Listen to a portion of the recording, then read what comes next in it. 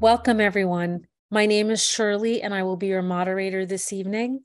I am excited to welcome Dr. Greg Grobmyer as our speaker tonight for 3 ways to maximize CDT codes. Before we get started, I'd like to take a moment to go over some quick housekeeping. If you have a question, please type it in the Q&A section, and we will answer them live at the end of the webinar. CE is not available for this webinar, live or in demand. Dr. Grobmyer, welcome and thank you so much for being with us tonight. I will pass it over to you now.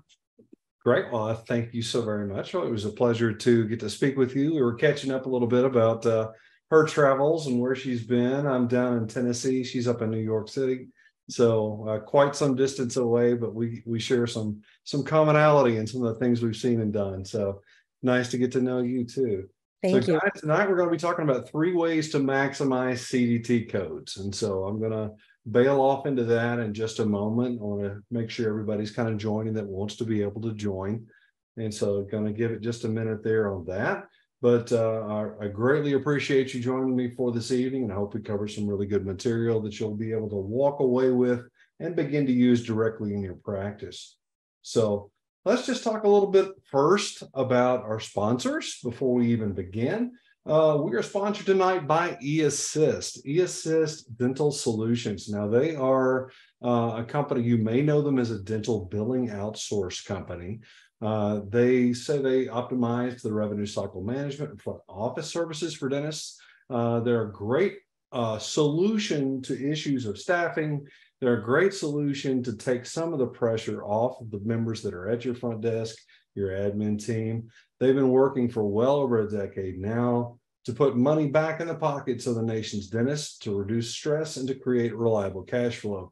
Now, here's the cool numbers. To date, the dental billing specialists at eAssist have the dentists that have been using their platform, they've collected more than $12 billion from insurance companies and got it back into the hands of dentists. Now, so that's helping with those collections, helping with a lot of different services. In fact, let's go over some of those.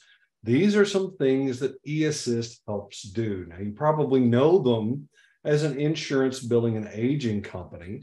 That was their original creation. That was the purpose. Dr. Anderson that created this noticed a void. He realized that this was happening in medical, but it wasn't really happening. There wasn't really a player in the dental field that was doing what they do. So he stepped in. He was really the first to pioneer this for dentistry. And since then, it has grown to be a huge part of the dental industry. And it's now a part of Henry Schein and the services that they offer. And so again, dental insurance filing, so they'll do the claims. They make sure that everything is, once you've got it batched, everything is submitted correctly. All the attachments are there, that all the coding is correct. They're following up and making sure that things are as they should be before they submit things. And they do this very, very well. So in addition to that, their core competency, they also do a lot of other stuff. They do insurance verification and eligibility.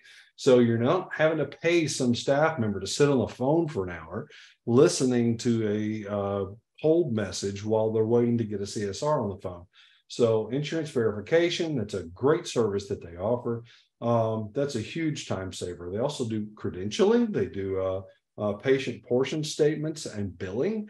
So they're going to be trying to chase down any money that's outstanding. They do the collections. They'll do the collection calls for you, which can be kind of uncomfortable for some people within your practice. They can take care of that. They do accounting. They do bookkeeping. They do payroll. Now, these are services you may have a local CPA doing, but eAssist is dental specific. They are the specialist. And so just like referring out to the endodontist for the root canal that seems challenging, these guys do this, and they do only this, and they do it very well. And so that's extremely helpful. So as I mentioned, they do credentialing for new dentists that may be joining the practice. And they also have a program called Full Schedule, which does patient recall and retention. They're reactivating patients that are in the practice that have outstanding work to be done. They're putting them back on the schedule, and they're getting butts in seats, which is such a crucial thing to be keeping an active and profitable practice. You got to have people in the chair. So eAssist is able to help you with all of those things. We'll be talking kind of at the end about how to get a hold of them to be able to help you with some of these services. So a little about me before we dive off into it too much. I'm Dr. Greg Grobmyer. I work a lot with eAssist Dental Solutions. My primary company, as you see in my little thing up here, is Practice Booster. Practice Booster is Dr. Charles Blair's company. So I got to come on, let's see, I was a practicing dentist for a decade, 10 years in West Tennessee.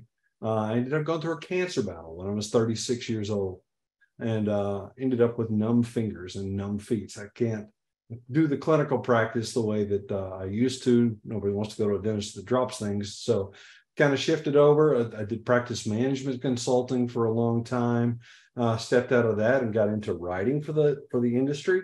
Got to write for a lot of the trade mags and journals and blogs and websites, but I also got to write for a lot of patient-facing stuff, even into Reader's Digest and New York Magazine and Men's Health and Slate and a lot of fun things like that. So I got to write for those organizations. Dr. Blair was looking for someone to take over the newsletter that Practice Booster puts out every other month.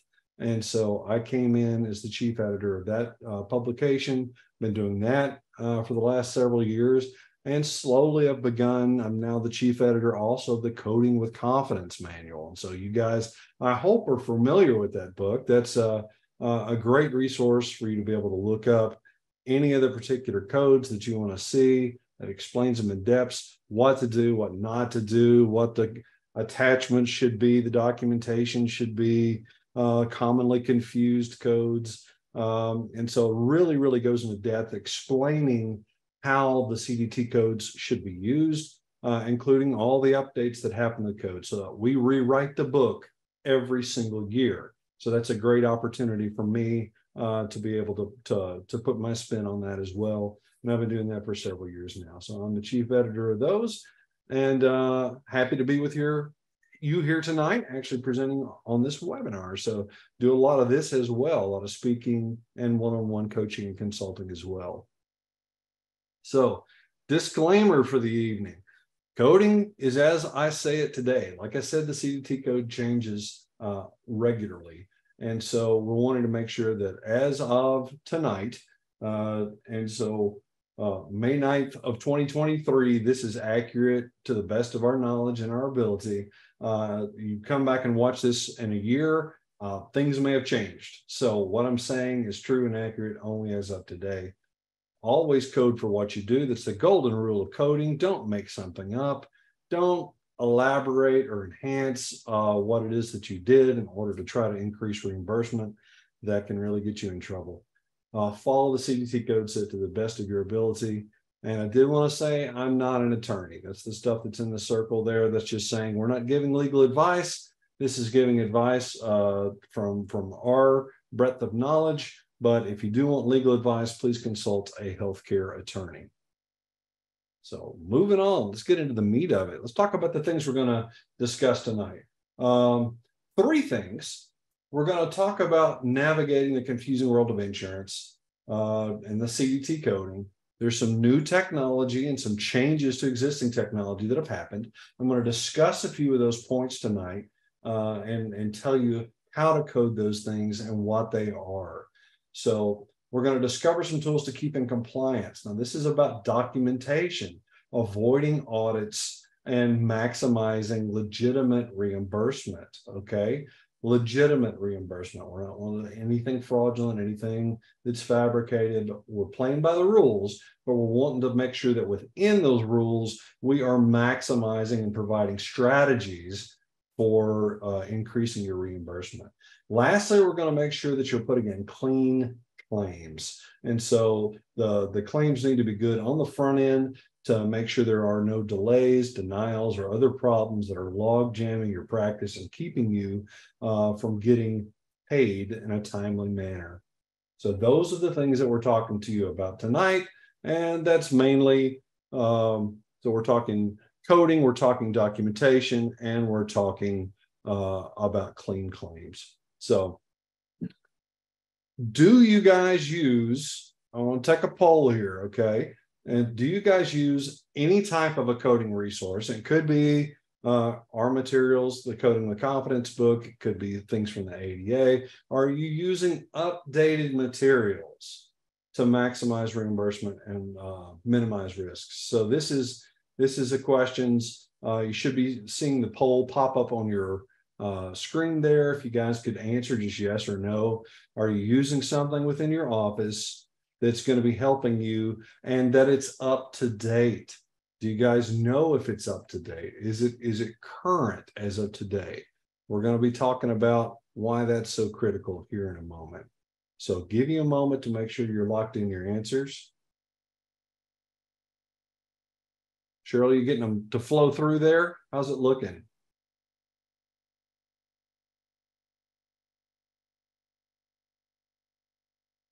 How are those poll answers coming through? Yep. So I just closed it. They came in. Okay, awesome. Can you tell me kind of what percentage or how does it look? Does it look more yeses, more nos? Yeah, so mostly yeses to the question of, do you currently use a coding resource to help you maximize reimbursement and minimize risk? 83% of respondents answered yes, and 17% answered no. Fantastic. I'm very glad to hear that. Honestly, a lot of times we'll be in practices and their coding books are several years old. Okay, they're not really aware of what the updates are. And we'll talk about that more in a moment. I'm getting ahead of myself. So did you know that even if you are fee for service, CDT coding still matters, documentation still matters, reporting correctly still matters, even if you're not in contract with anybody. You even have the potential for audit from payers if you are submitting in any way. You don't even have to be in network with people. You can be out of network and still open to audits. Audits are not just to check what you did and submitted to the particular insurance. They're also wanting to make sure that state and national standards are being met. They're wanting to look and make sure that treatment build was necessary, that it met the standard of care according to the definitions, and that it was reported accurately. So there's a misconception that coding is for insurance submission, and that's a secondary or even tertiary reason for coding. Okay, accurate CDT coding, it's, if you read from ADA what they state, it is predominantly a language. It is a language that is used to communicate between all the different people that are in the continuity of care of that patient. We're making sure that we're all saying the same thing, that we're all speaking about the same treatment. So when we're discussing things, that accurate CDT code needs to be there so that everyone down the line knows exactly what was done that day and that it was coded correctly. So, and you are subject to this. You're when you're signing any of those claim forms, whether it be in network or out, you are attesting that to the best of your knowledge and the best of your belief, this is the procedure that I provided today, and that this is the truth. I'm telling the truth. I'm not lying or exaggerating or making something up. That this is what it should be. And so, to the best of your ability, you need to be using the CDT codes when appropriate. If there are some codes that don't fit, there's some catch-all codes, those CDT 999 unspecified codes, those can go in there. And the things that anytime there's a charge, if you're in network with somebody, you need to be reporting the charges that you've made to that patient. You're normally contractually obligated to do so.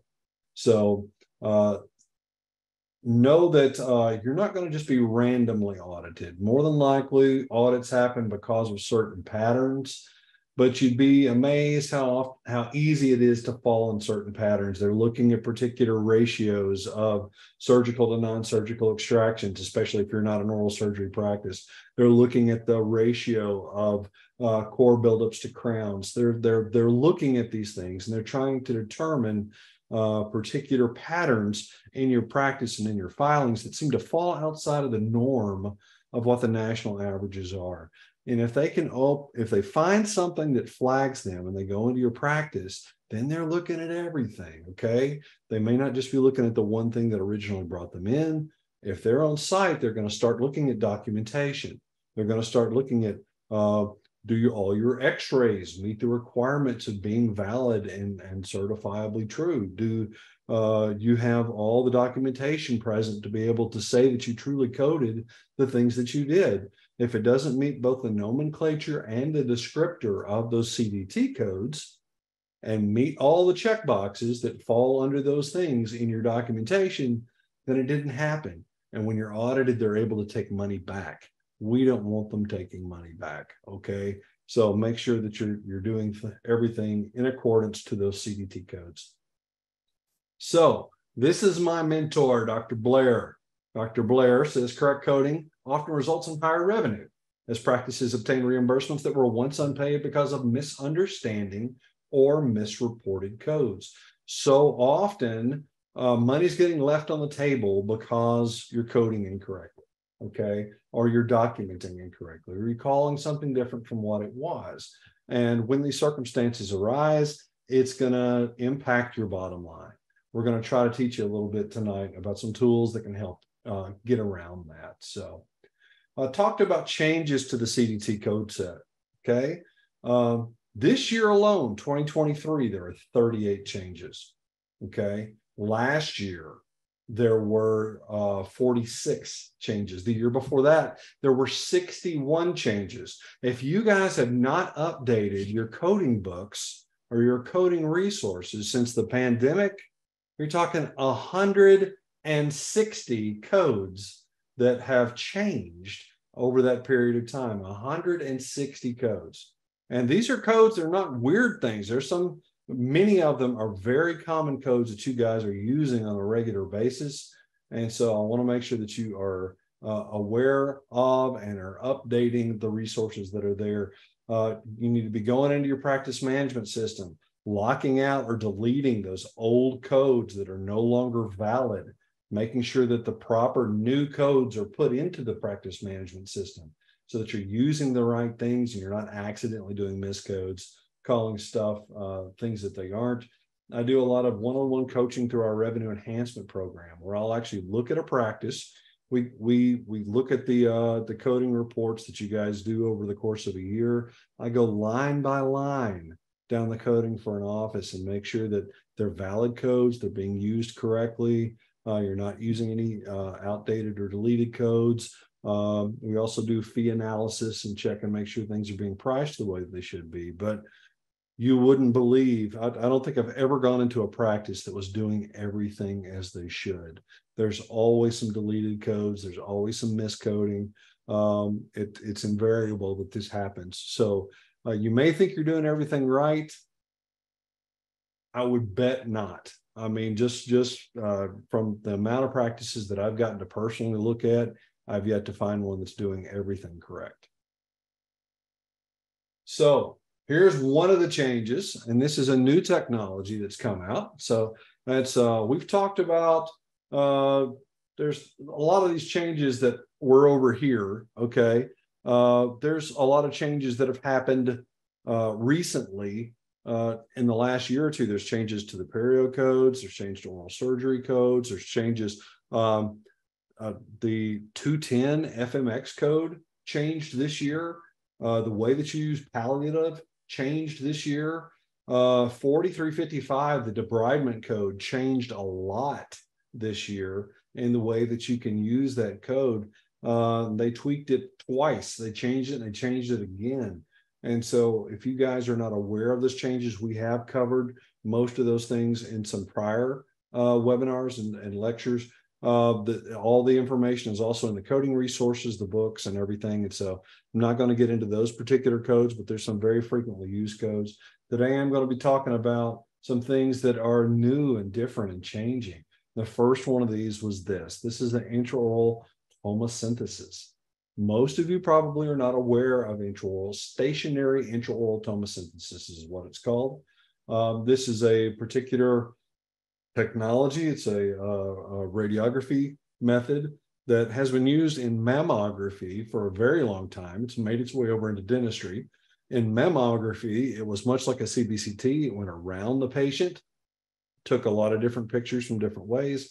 Some very smart people at the University of North Carolina at Chapel Hill have created a stationary version of this. And the thing looks like the x-ray head that's probably already hanging in your office. It's in your operatories right now, you've got a mobile x-ray head on an arm.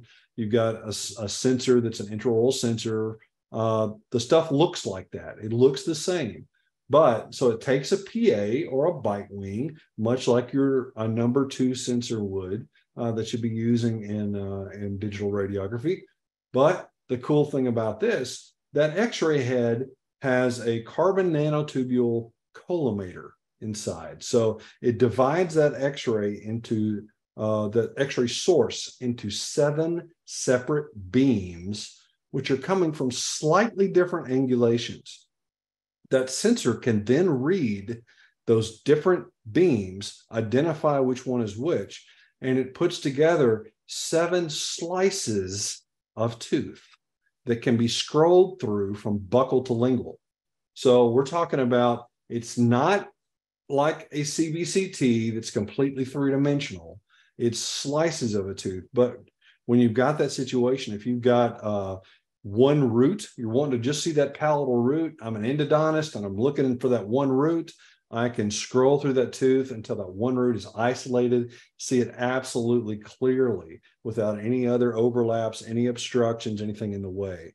There's a big buccal amalgam a big facial amalgam on a tooth. You can scroll to a level where that amalgam is not visible. If there is overlaps between contacts, you can scroll to a level where those contacts are not overlapping, so you don't have those artifacts. You can clearly see decay in places where you couldn't before. You can see fractures a lot of times. You can isolate particular roots. You can look for periapical pathology very easily. You can scroll to the level where bone levels are the lowest and be using that as your images for periodontal treatment. And so really, really cool technology. It's by a company called Surround Medical out of North Carolina. And it's called the Portray system, Portray. So if that's something you guys want to be interested in, you can take a look. It doesn't do everything that a CBCT does, but it does so much more than a 2D image does. It's kind of in the middle. It fits a gap there. And it's much less expensive than like a CBCT would be if that's the limitations of your practice and that's all you need to have. So really cool tool. Let's zip on. The definition of porcelain ceramic changed this year, and this is significant for a reason. Prior to 2012, there was the definition of porcelain ceramic basically said if there was any resin in it at all, you couldn't call it porcelain ceramic. They changed the fill requirements that particular year in order to make way for lava crowns. Y'all remember lava crowns? So for lava crowns to be able to be called porcelain ceramic, they altered the definition of porcelain ceramic. And it used to say refers to the whole thing here: pressed, fired, milled, polished, or milled materials containing predominantly inorganic refractory compounds. So this year, what they've done is they've taken out those fabrication requirements. They took out pressed, fired, polished, or milled. Now, what this means is that you can now 3D print porcelain ceramic restorations as long as they meet these particular specifications. There are several companies out there. I worked closely with Sprint Ray on the particular thing, but there are several other companies out there that also have materials that are beginning to meet this qualifier, this type of material. And so they are considered a ceramic material. So if it's greater than 50% filled with inorganic fillers, including porcelains, glasses, ceramics, glass ceramics, then you can now call that a porcelain ceramic restoration. So absolutely, you're able to do an inlay, an onlay, single unit crowns if they're not a Bruxer, in appropriate places. And you're talking $5-10 worth of material to be able to do this in 30 minutes of chair time. You scan it, you print it out in about a half hour, you're able to deliver it. And so much less expensive than milling, probably not as strong as milled zirconia. I'll give you that.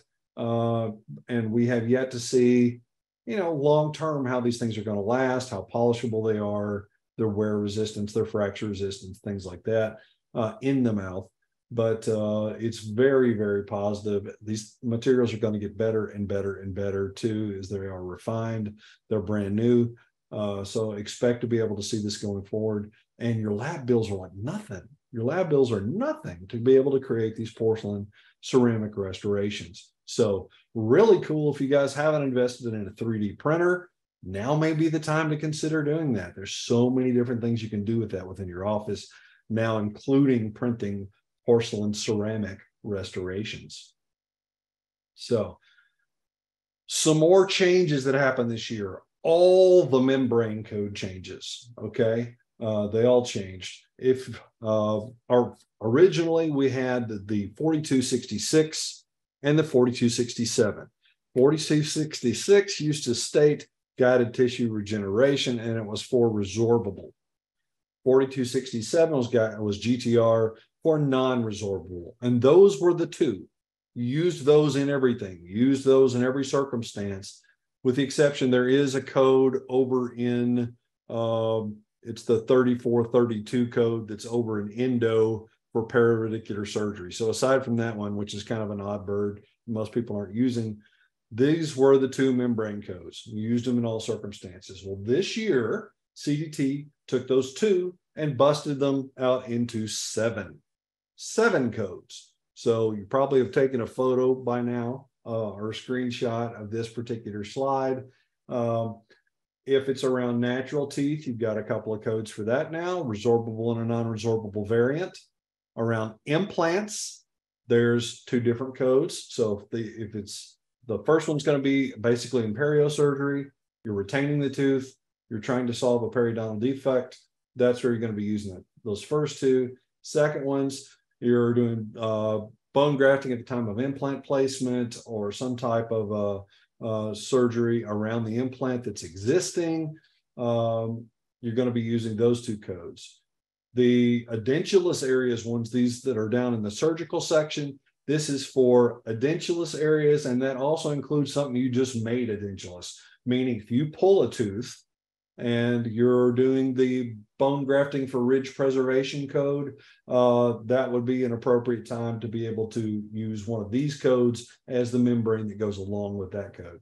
So you'll notice again, a resorbable and a non-resorbable barrier. And for the first time ever, they now have a removal code for the non-resorbable barrier. This is new for 2023. They haven't had this before, and this is applicable in every single one of the non-resorbable barrier variants. So all three of those, you use the 4286 code for the removal of that barrier now. So that's that. There were so many more changes. I just hit up on a few. Like I said, 38 this year alone. This is just a few of them.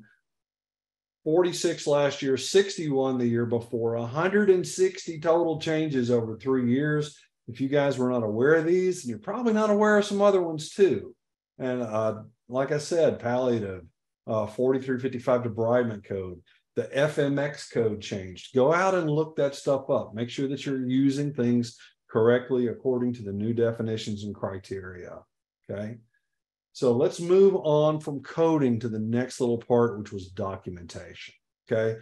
Documentation is a critical aspect of your practice, not only for continuity of care and just remembering what you did last time and what you're planning on doing next time.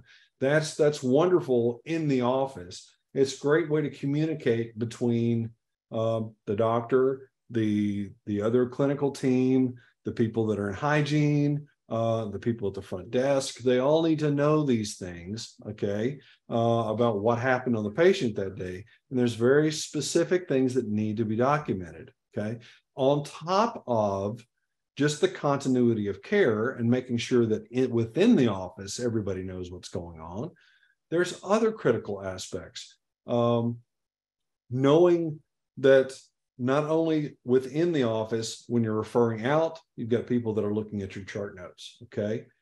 When patients themselves are now actually able to get copies of the documentation in a much easier way than they used to. There was recent legislation called the OneNotes, which is part of the 21st Century Cure Act. And that part requires unfettered access of the patient to their chart notes. Okay, right now that means if they ask for them, you have to give them to them.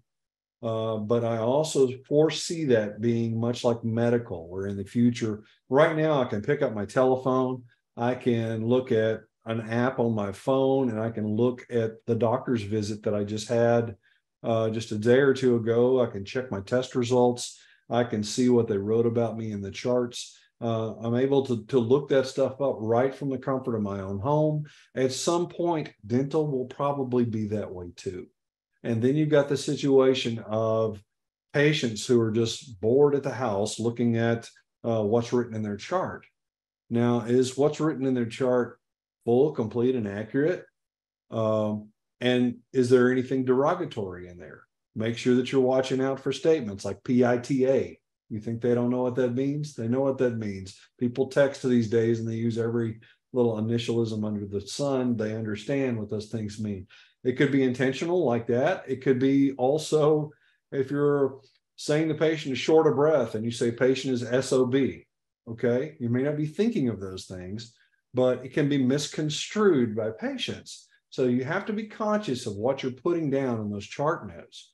They have to be thorough. They have to be accurate. They have to stay very middle of the road. You want to be Switzerland when you're writing these chart notes, okay? You can make personal notes about what they're into, but make sure that there's nothing in there that's derogatory or could even be construed as derogatory, okay?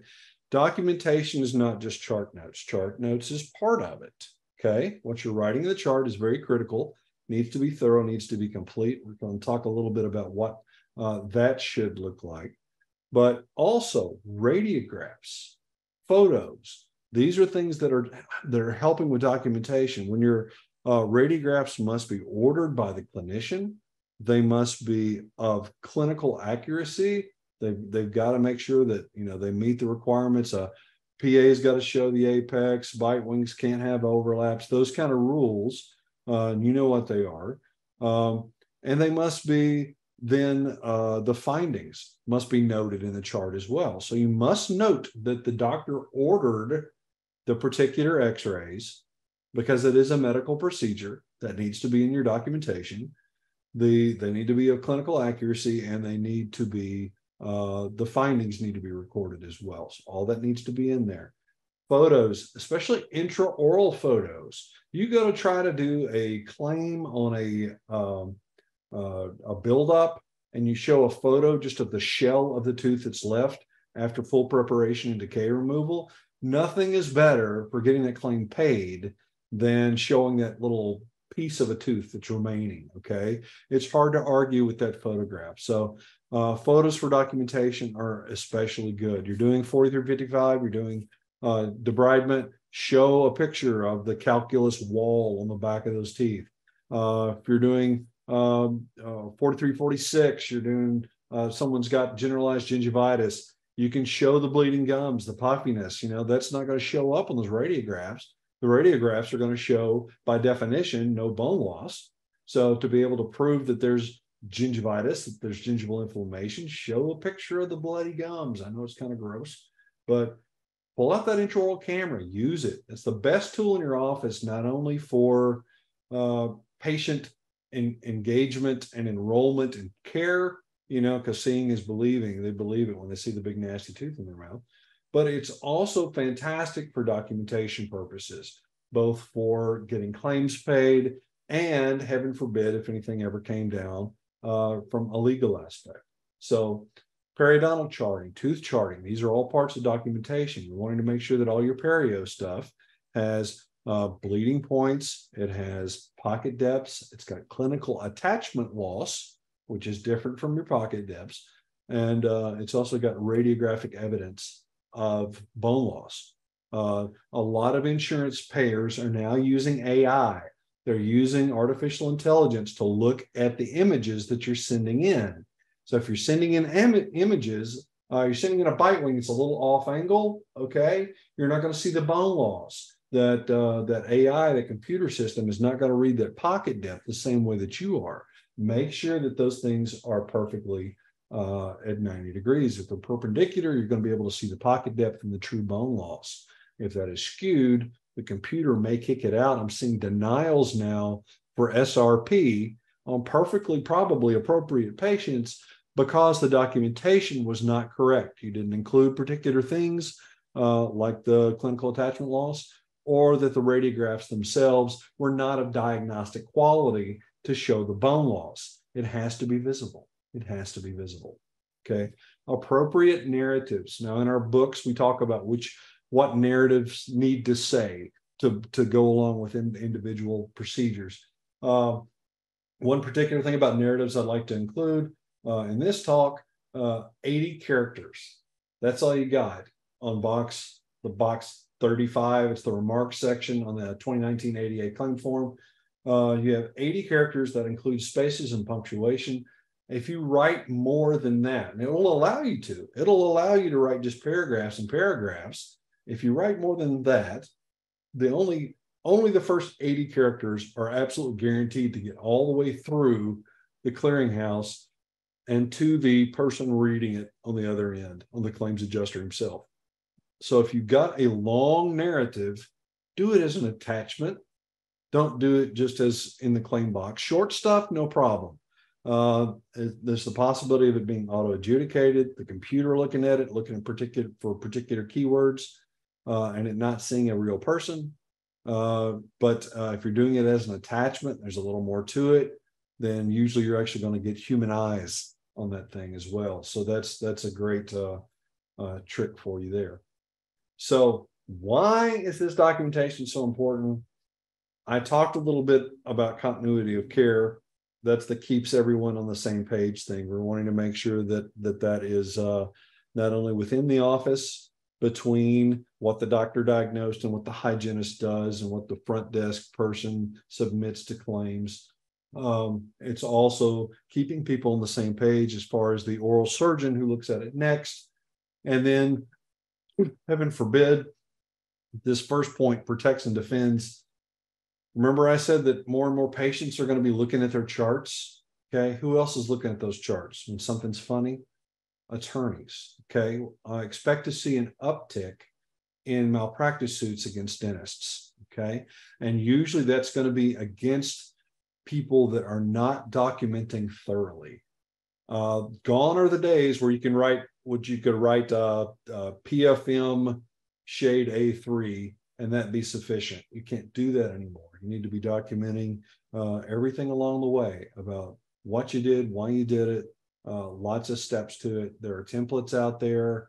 We've got a documentation book actually that shows thorough subnotes. I'm going to discuss subnotes in a minute for every single category of service. So how to write these things and make sure that you're including everything that needs to be said.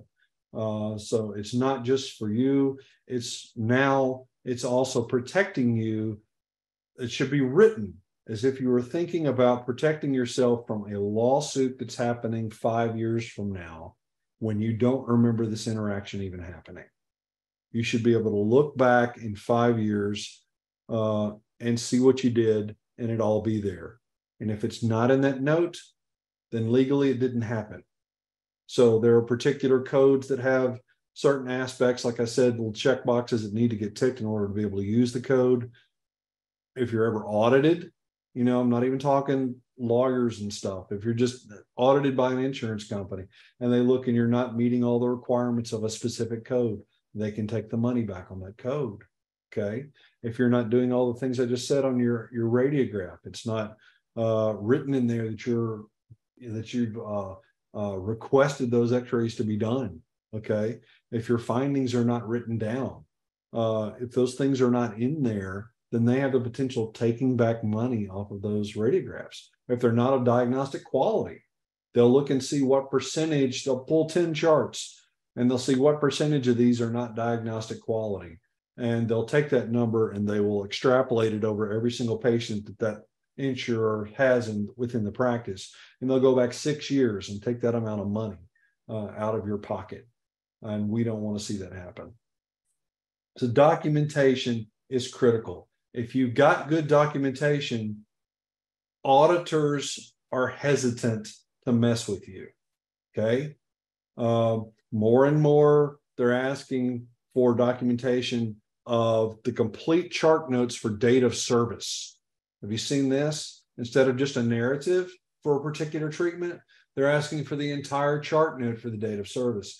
And so when those circumstances arise and you're having to send in the whole chart note, well, the insurers are looking at your whole chart. They're looking at everything you're writing down. If your chart notes and documentation are sloppy, that's flagging you for audit. They know if they go into your office, they're going to be able to collect some money from you. If your documentation is thorough and solid and good, they're going to leave you alone because they know it's going to be an uphill battle. It's going to be a fight they don't want to fight. It's not worth their time. So let's look at some of that proper documentation. We discussed SOAP notes. SOAP is just an acronym. This is something that's been used in medicine for a very long time. You may be familiar with it. They are teaching this now in dental schools. You younger guys probably were doing it this way in dental school. And so the templates that you have within your computer can follow this particular format and make sure that you're including these different parts when you're doing a patient appointment.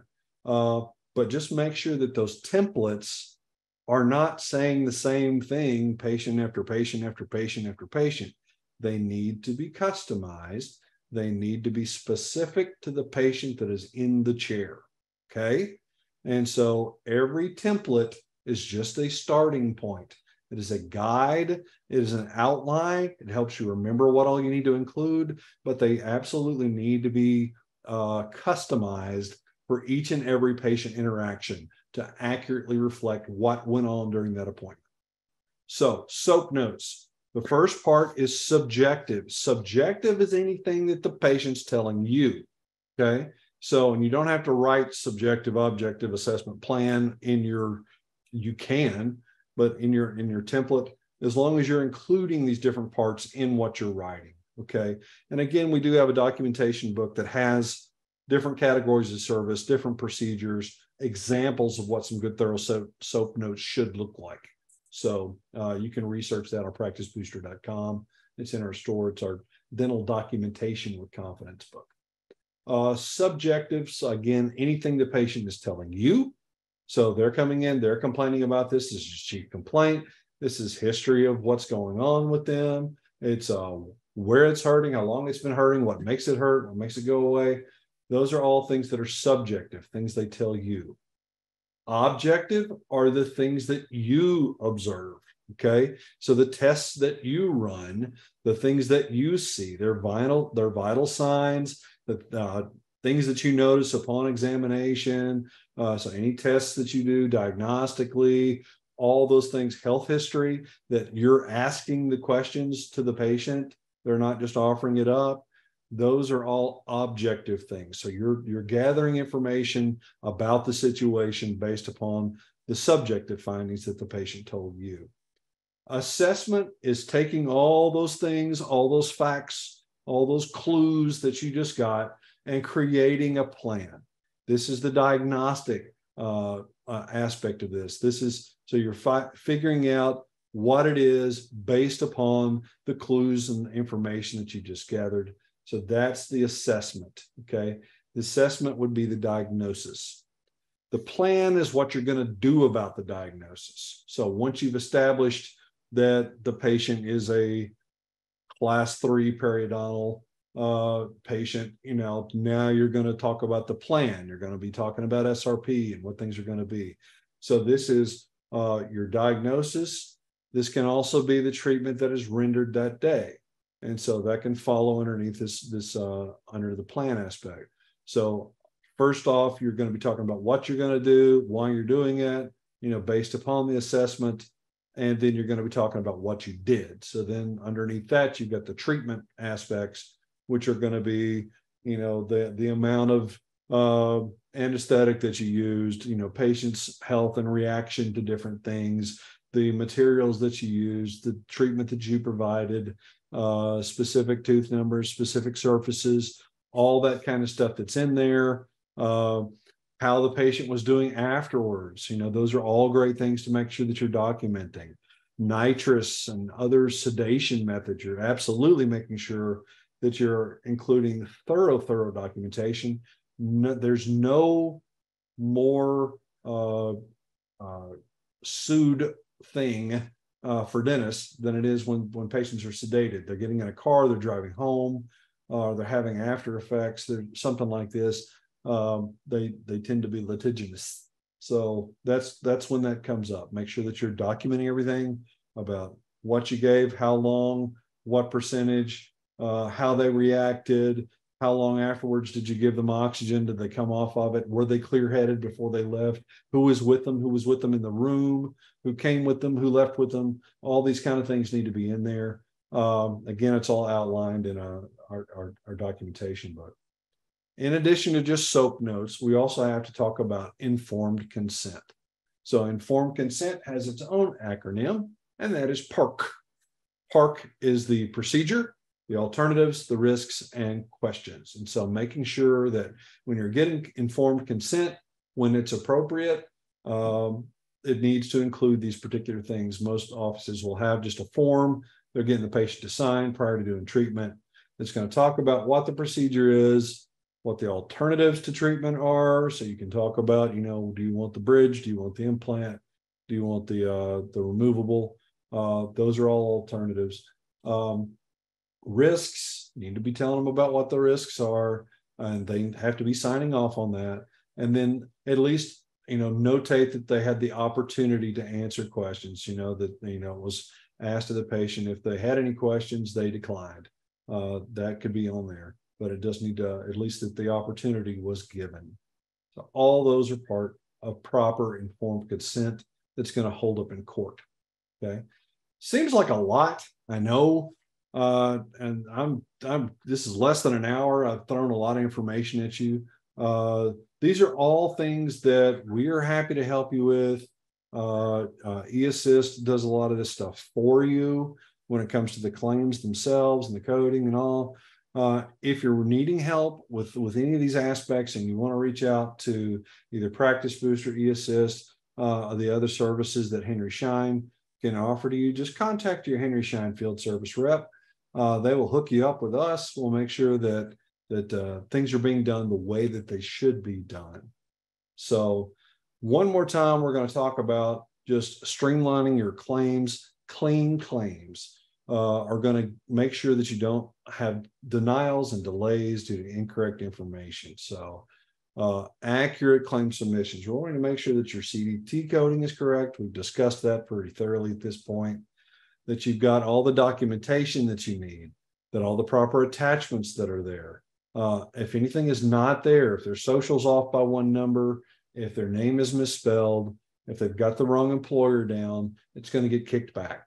Okay. And that costs you money. Anytime you're having to chase claims, chase money down, postpone payment, then you're losing money, leaving money on the table.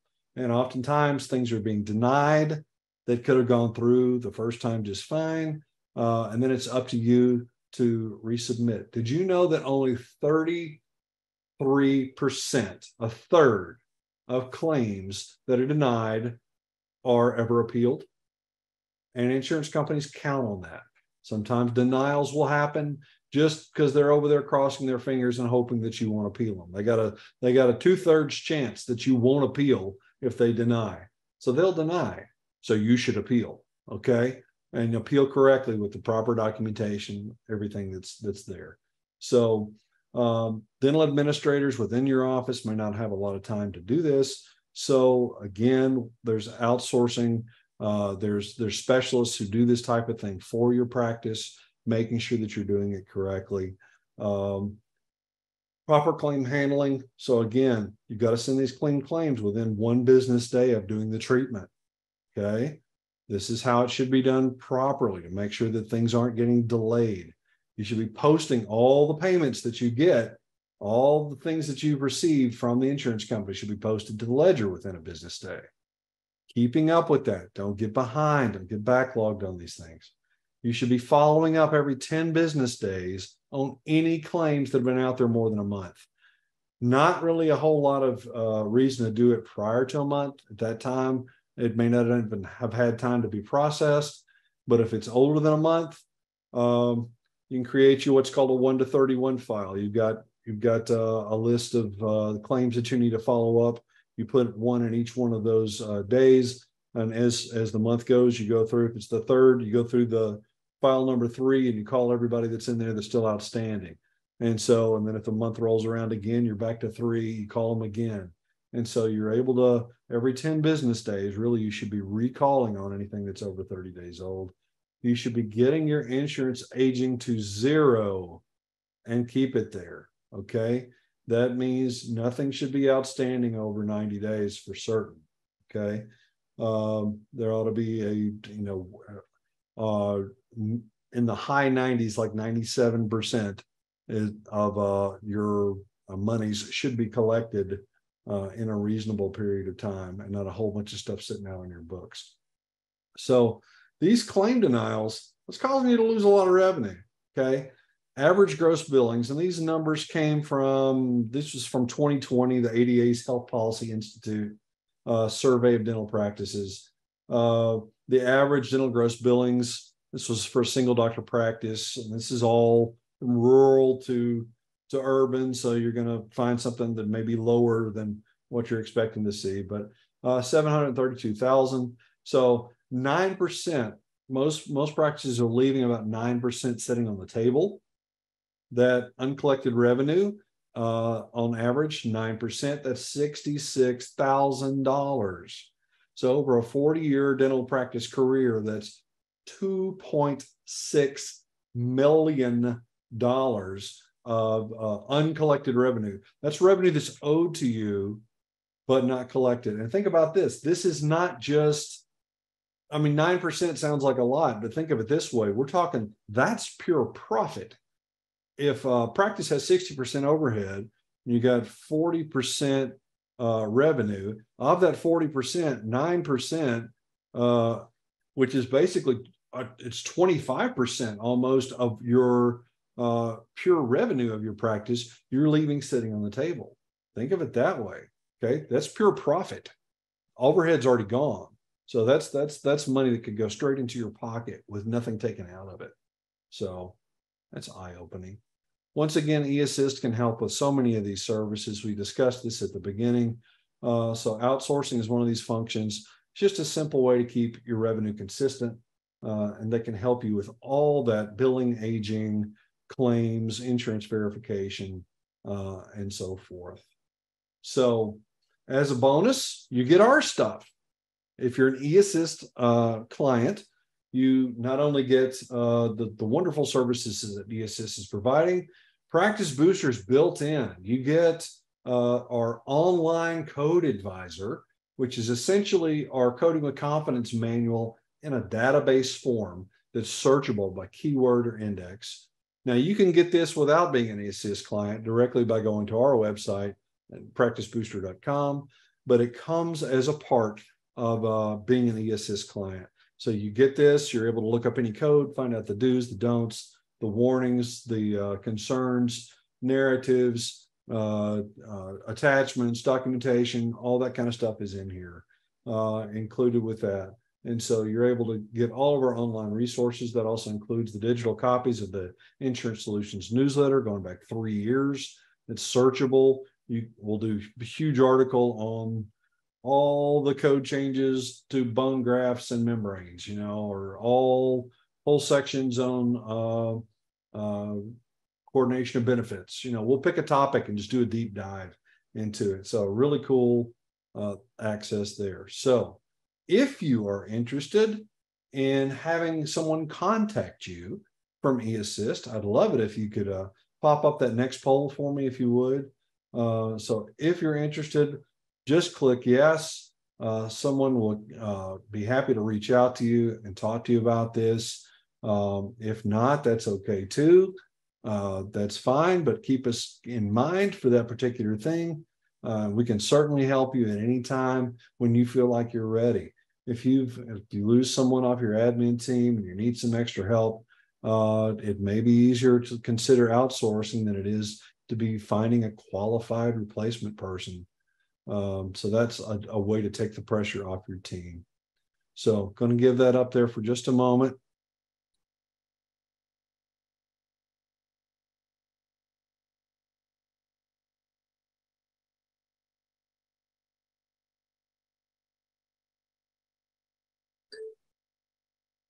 Yeah. Someone is at the front door. Says Alexa. Forgive me, guys. All right, guys, that's been long enough. Let's take a look. I'm going to go through some Q&A. There's not a whole lot here to talk about. We've got just a few minutes left that we're going to go. And so curious about how much ESS charges. It's going to depend upon the size of your practice. I believe that I was just at an event for Henry Schein last week out in Vegas where I spoke. They were saying if your practice is under a certain amount, they have a flat fee. Over that, it's like a 3.5%. I don't want to speak for them. This is something that you need to reach out directly to the ESS team and find out about the charges associated with what ESS does. Our stuff is flat feed. It's on our website at practicebooster.com for the coding resources and our books and things like that. They're all in the store. We do now have an ebook format also. So you've got the paper version, you've got the online database version of our Code Advisor, and you also have an ebook version of all the books, including medical dental cross-coding. A lot of people didn't even know we have that. Documentation, a technology book, an administration book, which should be an essential resource for training up anybody who's on your admin team. They want to learn how to do insurance verification. You turn to the chapter, you read about it. You want to learn how to work with Fed VIP plans, you can turn to the chapter, you can read about it. So very, very helpful. And then, of course, the Coding with Confidence book, which is kind of the gold standard resource that will help you with your coding. So let's take a look. Will the recording be sent to us? Yes, afterwards. I don't remember, and Shirley, you may be able to answer that. I know that after the recording is, or the webinar is done, this should be being sent back out within the week. That's correct. That's correct, Dr. Grobmyer. Over the coming week, everyone registered whose emails we have will receive the link. Okay, awesome, awesome. Share it with your friends, share it with your family, invite people over, like the old slideshows, get the neighbors to watch us. So any more questions concerning coding or any of the things that I've discussed today? All right, you're welcome. Got some thank yous coming in and things like that.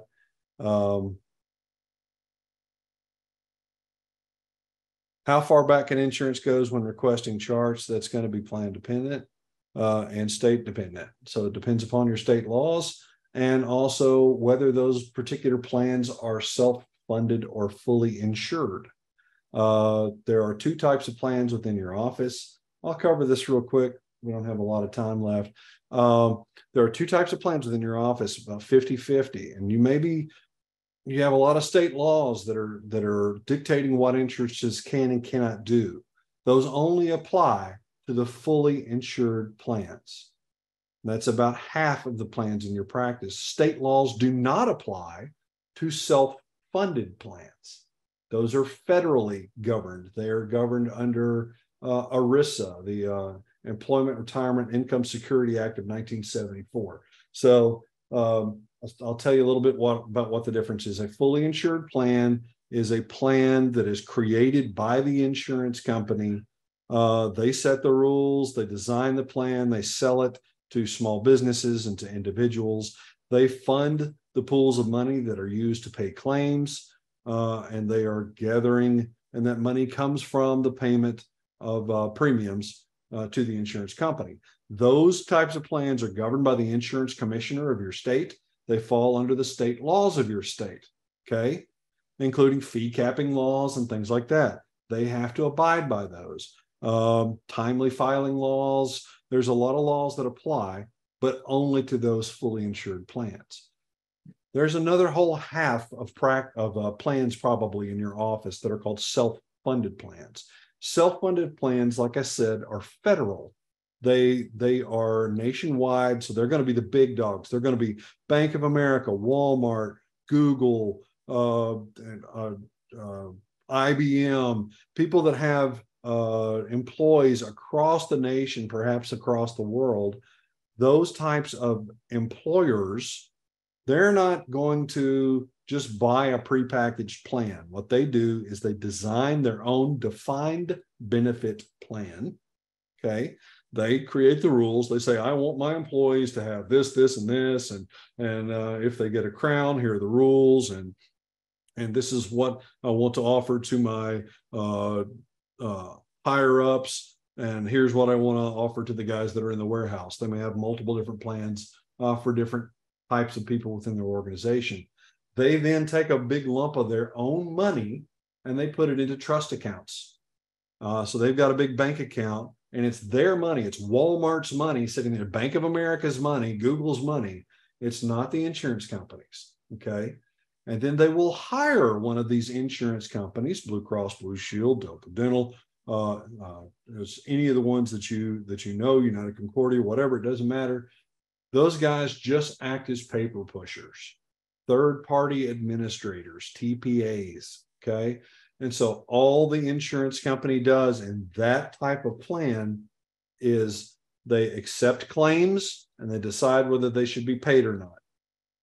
And they get paid, the insurance company gets paid a flat fee for looking at the claim, whether they accept or deny it.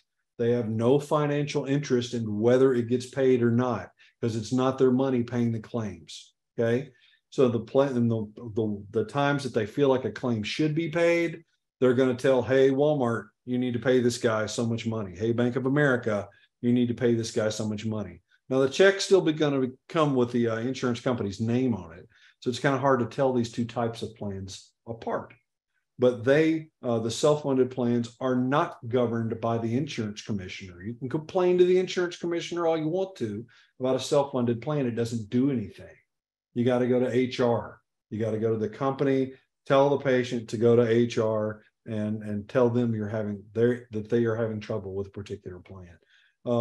They don't have timely filing laws. They've got to tell you that they received the claim within a reasonable amount of time, which is usually like, I think it's 60 days or something. But they don't have a particular time in which they have to pay the claim. I've seen claims on a self-funded plan go 2 years because the company didn't have the funds to fund the trust account that paid out the claims. And so if there's no money in the bank, the checks don't get written.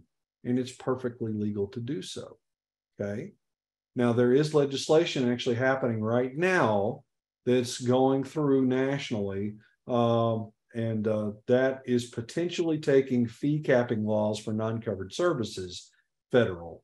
And so by that being federal, it's going to cover both self-funded and fully insured plans. Right now, those fee capping plans, if you're one of the 43 states that have fee capping laws in place, they only apply to the fully insured plans within your practice. They don't apply to the other half, the self-funded plans. Those may choose to go along with state laws.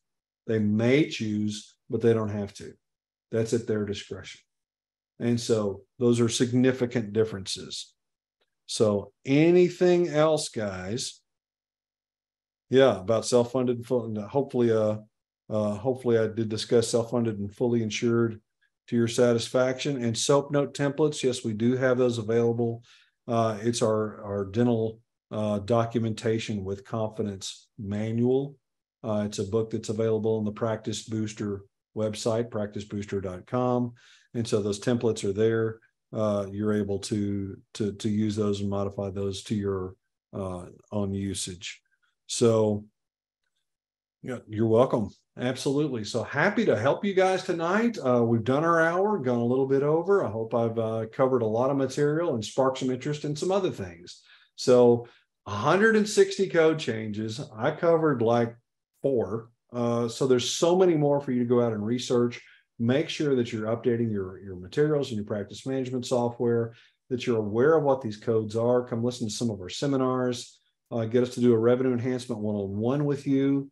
If you'd like us to look at your particular office and your particular coding, happy to spend 3 full hours with you going over coding and admin stuff.